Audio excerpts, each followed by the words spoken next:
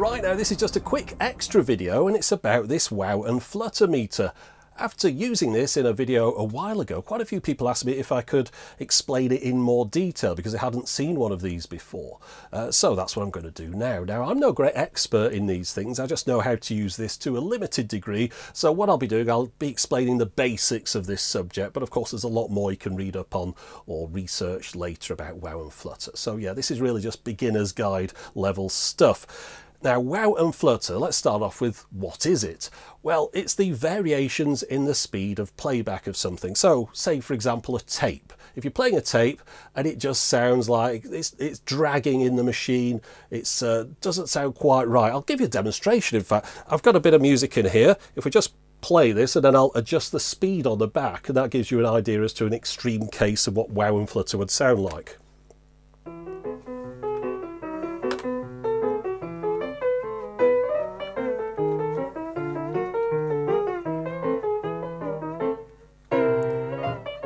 So you get the idea. Doesn't sound particularly nice. Now, what's the difference between Wow and Flutter? They're usually just lumped together, Wow and Flutter. This is a Wow and Flutter meter. But what I'll do, I've got a record here somewhere. There we go. This is from Decca. It's called How to Give Yourself a Stereo Checkout. There's all sorts of tests on this record, quite useful really, for making sure your equipment's working properly. However, there is a little bit of a Wow and Flutter test on here, and in this it explains Wow and Flutter. So let's just have a listen. Wow is a term used to describe slow variations in the pitch of sounds when you play records. This is usually caused by the turntable rotating unevenly.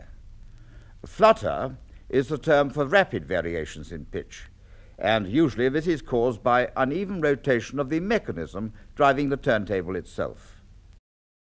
So the words used to describe the problem are really quite descriptive. Wow gives you a similar kind of sound when you say it to the effect that you get, and flutter, well, kind of like a fluttering of birds' wings, very quick variations in the speed. Now, the machine I've got here, the Philips PM6307, when I bought this, it was virtually new, I think. Well, new old stock. It certainly didn't look like it had seen a hard life. Anyway, I got the manual with it as well, which doesn't look particularly well thumbed. And it's from 1987, the manual. This could be even later than that if they carried on making it for a few years. And it's a very neat little device. Most Wow and Flutter meters are quite large things that look more like big pieces of lab equipment. This is quite a nice looking device, which is the reason I got this particular one. But it has the features on it that I need. I'll explain those. So on the left here, we've got drift. That's basically your speed overall. Is your device running fast or slow? It'll measure that and show it on here. And you can adjust the scale below there. You can have a maximum of 3% on the right, or 1%, or 0.3% as a maximum.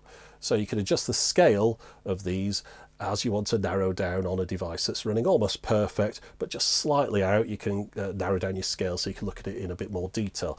Flutter on the right, that's really the main one that we're looking at though. And that's going to give us a reading again, which can vary with the scale on the bottom here. And once we get it going, I'll show you how that works. Now, the way this thing works is that it doesn't listen to music. We could hear that music earlier on, that it wasn't sounding right at all, but this device doesn't know that. It needs to listen to a particular tone and then figure out how far out from that tone is the sound that's coming into it. Now, you'll notice at the top here, I've got 3 kilohertz or 3.15 kilohertz variable there. And of course, I've got a couple of other little controls that aren't that important. But yeah, you get a test tone at 3 kilohertz or 3.15 kilohertz. I don't know why there are 2, there just are. And it's got a button to select between them. Now, that test tone sounds like this.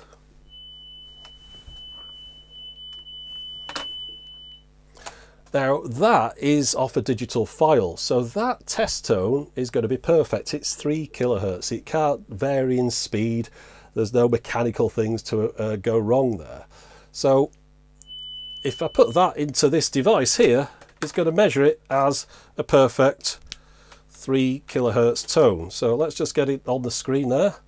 Now let everything settle down a little bit. I'll zero it out. Right, so that's the 3 kilohertz signal going into it now. And you'll see it looks like there's nothing happening at all. The needles, this one is stating 0 in the middle, so there's no speed variation, and the Wow and Flutter again is showing a 0 on the right hand side. So you could be forgiven for thinking that this particular device isn't working properly. Well, it is. Let me do something else. We'll play the test tone out of this. I've got a test cassette in here.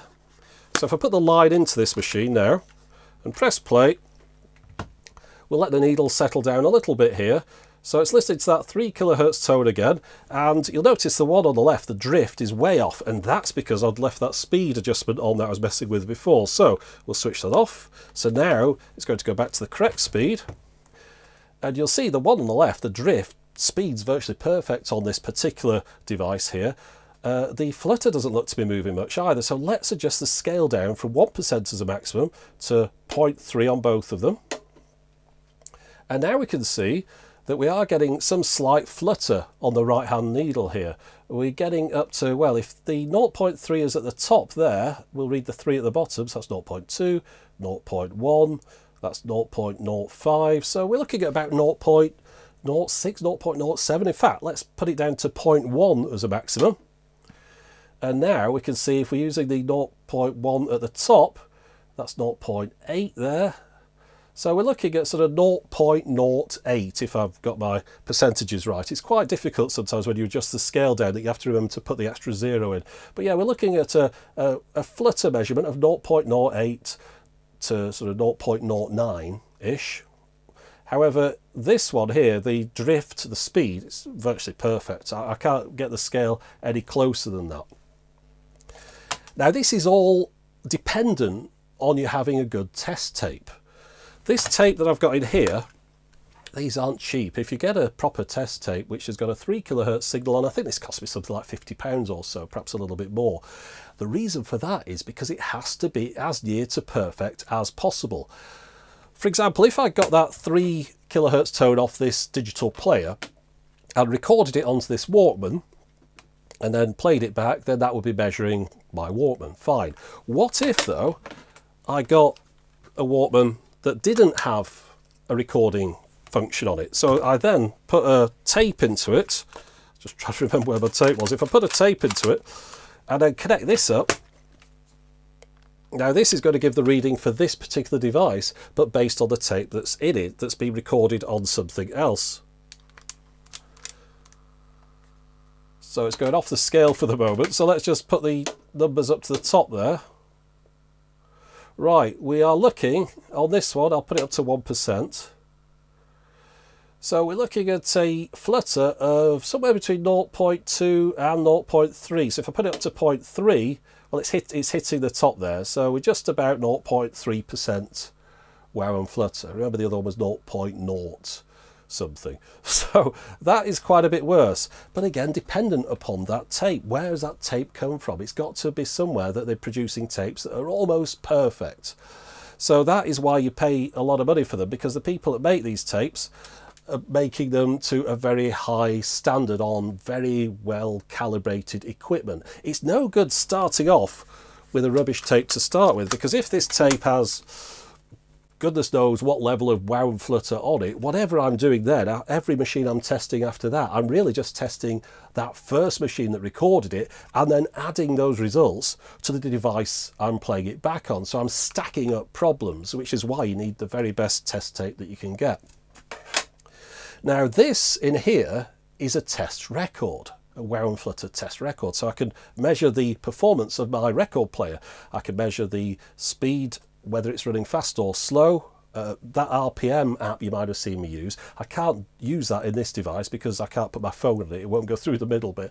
And also my strobe disc I've got is too thick to go in here. It's quite a thick disc to make sure it doesn't sort of move about or something. I'm not quite sure why they make it thick, but anyway, whatever reason, it is thick and it doesn't go in here. It doesn't grab it properly. So there's no real way I can do an easy test on this. But with this, I can with a test record.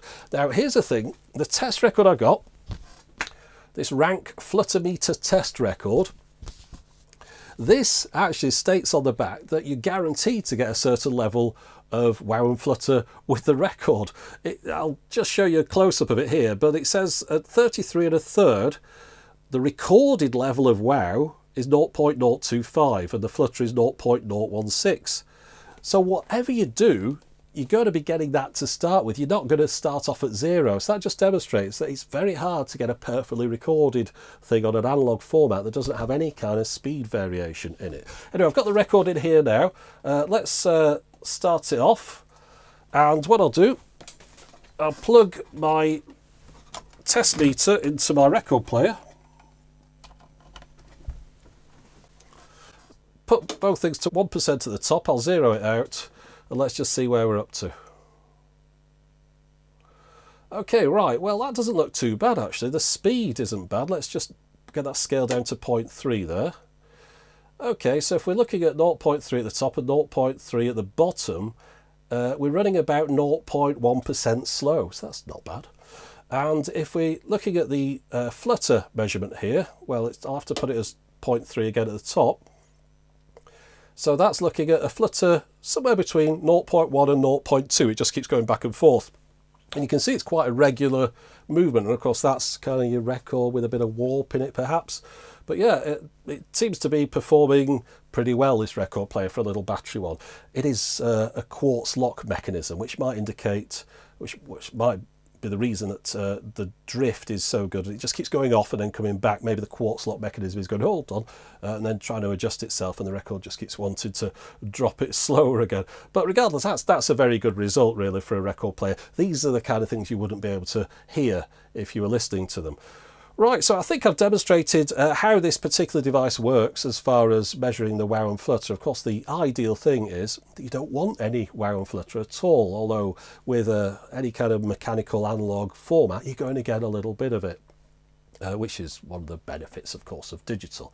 But if you get it low enough on a device like this, then that's about as good as you're going to get, and you probably wouldn't be able to hear it. Certainly wouldn't be able to hear it from this Walkman WMD6C. I doubt very much, even though this is quite a bit higher, this Walkman, I'd be able to hear it from that.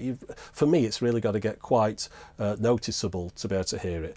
Now, there's a few things that could cause it, of course, if you're wondering about that. I mean, we could have stretch belts, your capstan and things. You could have a sticky pinch roller, maybe. Your tape could be dragging actually in the tape cassette, so your cassette can cause the wow and flutter. Your record could be warped, the motor, the bearings could be shot. There's all sorts of things could cause it. This is just telling you that you've got some, and then from using this you go, right, well, let's try and narrow it down, figure out bit by bit what it is that's causing the problem. But once you get it down to a certain level, it's not worth kind of trying to get it to 0, because you're never going to get there. It's a case of ever diminishing returns at that point. But what I'll do, I'll put the computer software on there, which is a Windows app called WFGUI, and I learned about this through the tapeheads.net forums. And I'll put a link to this in the video description text box, and I'll also provide you with that 3 kilohertz signal that you'll need to feed into it, or from whatever tape device you're playing it back from, so you can measure it on your computer. But I'll just get all that set up now, so just give me a moment. Right, I've got the PC set up here now, so this is just a Windows only application, and I'll just start it off running. And again, with this one, you have to select whether you're listening to a 3 kilohertz or 3.15 kilohertz signal. And now if I press play on the tape here, we'll see what result comes up. So it needs to settle down a bit, just like the other one did. But I hope you can see here, I've got a camera zoomed in on this a little bit. Sorry, no screen capture for this one today. But so we've got the peak there, 0.07-ish. Which is pretty much the same result as my old Philips device, so I'm quite happy with that. Now at the top here, you can see the frequency 2999.0, which shows that it's running just a tiny fraction slow. Indistinguishable really, but that's how you measure the speed on this one. There's no percentage that shows, you just have to do a bit of mathematics yourself, but at that level I wouldn't even bother. You could adjust the scale on this one as well, so if I just put it to 0.1% at the top, again we can see the needle stays below there. Of course the result remains the same, it's just you're zooming in on it a little bit more. But this is the way that most people would measure wow and flutter, I'd imagine, nowadays, rather than using a piece of equipment like that. Because, of course, with something like that, you're adding in an extra step, which could also be faulty. So you can start off with your faulty tape that hasn't got good wow and flutter on it to start with as your measurement, and then you've got your faulty machine to test it with. So at least this is taking one of those things out of the steps. But what I'd say is I prefer using the one with the needles on in videos and things. It's just easier to demonstrate. Plug it in, you can see it happening straight away. I don't have to mess around setting all this up. But yeah, if I was doing it all day long, I'd be using something like this. Now, I'll just plug this back into these speakers again, because there was one thing I meant to do earlier on that I didn't get around to doing. If I can find out where this wire ends up. Oh, here it is. Right. So if I plug this into here, again, that's that sound. So, of course, the way it measures it, high the pitch means it's running too fast, low, too low, and variation, that's your flutter. Should have mentioned that earlier on.